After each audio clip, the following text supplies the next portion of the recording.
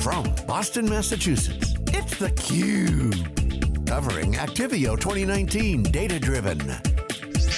Brought to you by Actifio. We're back with theCUBE at Actifio Data Driven. Day one, Dave Vellante with Stu Miniman. You're watching theCUBE. Steve Duplessie is here. He's the, I'm going to say benevolent dictator of Enterprise Strategy Group, Chief Analyst, Founder. Welcome back to theCUBE. Thanks, nice to be here. How are you fellas? And we're doing great, congratulations. Newly betrothed. Married. That's awesome. I was, yeah, thank you very much. It's great, looking good. You're here for your honeymoon. This is it, this is it. After a few marriages, this is the honeymoon. Well, it's good to know that the honeymoon's not over. So, let's talk data. Data. What's happening? That is a terrible question, Dave. So, yeah, data. Okay, so everybody talks data. You hear the bromide, data is the new oil, data is the new competitive advantage. I do like that one. You do like what, data is the new oil? So it's funny because I think I'm way older than you, you look better. God, no, not even close. But if you go back in time, as long as we've all been doing this, it's been kind of hilarious, really, in retrospect, when you watch. We watch these massive industries get created, like the EMCs. Right? Just created because all they were about was building bigger buckets to put data in, zeros and ones, but no context, completely useless, just big buckets. So we valued, wow, you built a big, fast bucket, and then IBM or Hitachi, whoever was going to leapfrog you next, built a faster, bigger bucket. And that was what the world considered valuable.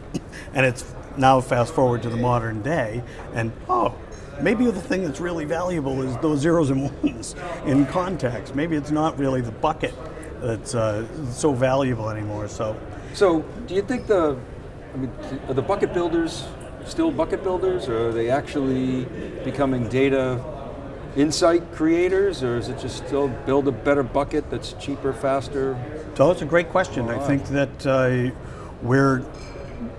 first of all, you still have to have the buckets, right? It's a relative, who's going to make a smarter bucket builder? I don't know. You need someplace to put it, though. You're going to have to put it someplace, and you're going to have to deliver it. And the good news, storage and/or infrastructure, I'll just say, is the most brilliant business ever from a capacity demand perspective. No one ever needs less, right? You always need more. It's just a matter of what you're going to do with it and how you're going to address that more. So we've propagated for 50 years an infrastructure business that build a bigger, faster bucket, build a bigger, faster processor, build a bigger, faster, and every time you solve one of those particular problems, as long as data growth doesn't abate, and it never does, as long as there's more versus less, it's just every time we fix one problem, we you stick your finger in the dike and another hole springs out. So right now we've got more processing capabilities than we could ever possibly use. Not true, right? We'll figure out a way to use it more. So the probably last 5 years and for the next 5 years, we didn't talk about analytics, we didn't talk about IoT, we didn't talk about any of those things that are all just precursors to, crap, we can make a whole bunch more data and do stuff with it on it. So compute is kind of a similar dynamic. It's sort of insatiable, but compute is a relatively crappy business compared to storage, right? Storage is 60% plus gross margin business. Servers, I don't know, you're lucky if you're getting low 20s. Why is that? Well, number one, it's essentially a monopoly, and so 20% is wonderful if you're Intel and you get it all, right? Intel's got great gross margins, right? Right. Everybody else doesn't. There you go, it's Intel. Down the supply chain, it's where you're going to add value. Yeah. And so it's difficult for any of those guys to add value. Hard to get gross margins out of bending sheet metal. A box. All right. So Steve, ESG is now 20 years old. I know. When I think back 20 years ago, sure, disk capacity, price per dollar, price per gigabyte, all that stuff has changed a lot. The other thing, I think back 20 years, talk about automation and intelligent infrastructure. We were using those terms back then. Sure. One of the things Just that didn't mean anything. that's what I wanted to ask you about is like, right, back then when you talked about, well, how intelligent was it and what could it do and automation was there, it was a lot of times, I'm just building a little script or I'm doing something like that.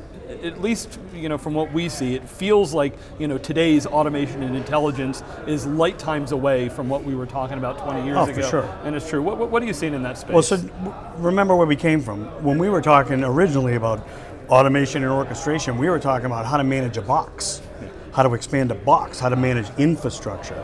Now it's data operations, right? Now it's that's the whole point of Actifio, right? To begin with is, all right, if you are good enough and smart enough to have the data, sort of everything's kind of matters there. You've got to have the data. Then what can you automate and orchestrate from a data out perspective, not from a box, not from let's scale out or scale up or something like that. Again, that's just a bigger bucket. It's a better bucket. But to be able to actually take data and say, you know what, I don't even know necessarily what I'm going to want to use this for, but I know that I have to be able to go click, click, click and get it. If and when I figure out, I want to find out how lowering the price of Charmin in Seattle at a Walmart is going to affect my revenue or my supply chain or whatever it is. All right. So one of the things I've talked with you in the past about is the pace of change in the industry. And I've said it, we know things are changing rather fast, but the average company, how much are they good at adopting change? And you've called me on, Stu, enterprise is slow. Are they getting any faster? Are they open to change more? What do you see in 2019? Is it any different than it was in 2009? That's a great question. So the answer is yes, they're getting better. We are finally getting better. The problem, though, is as an industry insider or a watcher or a voyeur, or whatever it is you see it and know what should happen. 10 years. It takes 10 years in general for the world to actually catch up to the stuff that we're talking about. So it's not really that helpful to the poor schleb that's running an operation that builds sneakers in Kansas, right? That's not really that helpful that we're talking about, this is what you could be doing and should be doing. The pace of change is much faster now because, I give VMware most of the credit, because once that went into place, all of a sudden, and that, you got to remember there, everyone thinks VMware was an instant home run. It was 10 years of the same code sitting in a corner in a QA environment before finally we ran out of room in the data center. And that's the only reason they were able to come out. But once it was there and it enabled you to stop associating the physical to the logical, once we could just disaggregate that stuff, that I think opened up a tidal wave of kind of what else can we do? And people have adopted, now it's pervasive, so VMware's everywhere. Now we're moving to the next level of kind of, well, why can't I just build a containerized app that I can execute anywhere I want? Matter of fact, I don't even want it in my data center. And no one has to know that necessarily. So as modernization exercises have started to take off, they actually pick up steam. So what we know empirically is those that are halfway down, call it the transformation or the modernization curve, are going 3 times faster than those just starting. And those guys are going 3 times faster than the ones that are sitting there in idle doing stuff the same old way. Sitting in with the inertia going on. What do you make of this bubblicious backup market? Let's talk about that a little bit. You got these big install bases of Veritas, Commvault, LEMC, IBM, the old Tivoli install base. Everybody wants a piece of that action. Although I guess Cohesity and Rubrik also want a piece of each other. Sure. Which is kind of, they get that urinary Olympics going on, I like to say. And then you got these guys, which is kind of, playing, I said to Ash, it's kind of East Coast, West Coast. He goes, no, it's not East Coast, West Coast. But there's definitely more conservatism on this side of the flyover states. What's your take on what's going on in the landscape right now?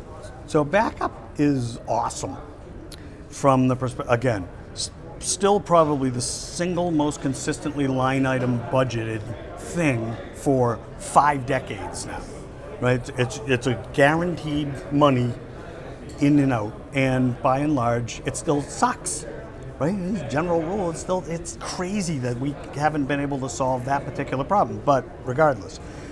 The reason that it's so important is besides the obvious, yeah, you need to protect stuff in case something goes away and something bad happens, duh, you do it. But really, that's the ingest point for everything you do. You create data today, I'm backing it up an hour later. So that backup becomes the ingest engine, and it also is the kicking off point. So Actifio started as, wow, this is a better backup mousetrap, for lack of a better term. But really what it was is, didn't matter if it was backup or something else, it's I need to have the data in order to do other stuff with it. And backup is just the natural, easiest way to be able to do that. So I think what's finally happening is we're moving from, Christoph would say, it's really about intelligence more so than just capturing those bits and being able to assemble them and put it back together. It's understanding the context of those bits so that I can say, Stu in test dev has a different use case than Dave in whatever, analytics or et cetera, but they both need a copy of the exact same data at the exact same state at the exact same point in time, et cetera. So as long as backup's going to be kind of that tip of the spear in terms of going from what I will say production or live data to the first copy is almost always backup, it's going to matter. Yeah, Christoph Bertrand, one of your analysts, and so we saw at VMon, Danny Allen put up a slide, showed a $15 billion TAM, and backup being the big chunk of that, probably half of it. I don't know, does that jive with your gut feel in terms of the opportunity beyond backup, DevOps, I don't know, ransomware, insights? So, you think that's low, high, makes sense? I think I could justify the number, and what history has taught me is that it's probably low, because we're only talking about a handful of use cases that we've all glommed onto, but there will be. Remember, like 11 years ago there was no iPhone.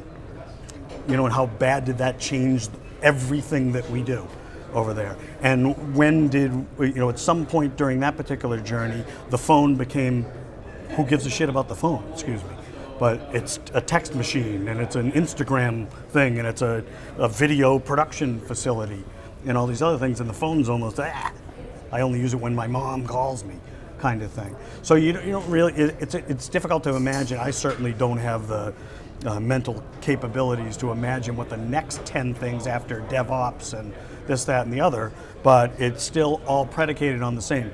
Somebody's got to have a copy of that data, and you got to be able to access it, and you got to be able to put it where you need it for whatever the reason. Again, a disaster is an important thing to recover from, but so is being able to farm that data for nuggets of gold. Well, I guess I asked the question because the logical question is the market big enough to support all these companies that are in that Gartner thing that they do? And I hope so, because we love competition, right? And, I think I can answer it this way. Everything, even the oldest guard, Veritas, for God's sakes, 1,000 years old. TSM, 1,000 years old. Commvault, Codebase, 1,000 years old. These are all big companies, right? And they're not perishing anytime soon. And and don't get me wrong, love the startup, love the Actifios or the Cohesities coming in, but what they're really trying to do is not, they might have started as in a common ground, backup is a common war zone, because there's money there, right? There's consistent money there to go get, but they soon turn into other value propositions. And that's not as true with the incumbent backup guys because of their own legacy, right? It's hard to turn a million lines of code into something it wasn't designed to do. Yeah, and it's not trivial to disrupt that base, but I guess if you get, raising, I don't know how much the industry has raised, but it's well over $1 billion now. I mean, Actifio's raised 200 million, and that's like chump change compared to some of the other raises that you've seen. And Cohesity was 260, and their last Rubrik round was even, right. Crazy. It's crazy. Even count the private money that Veeam got, that was $500 million, right? Yeah, well, that's an off-camera discussion. All right, we got to go. So, Steve, thanks so much for coming to theCUBE. It's great to have you. Yeah. All right, keep it right there, everybody. We'll be back with our next guest. You're watching theCUBE from Actifio Data Driven from Boston, right in the harbor. Be right back.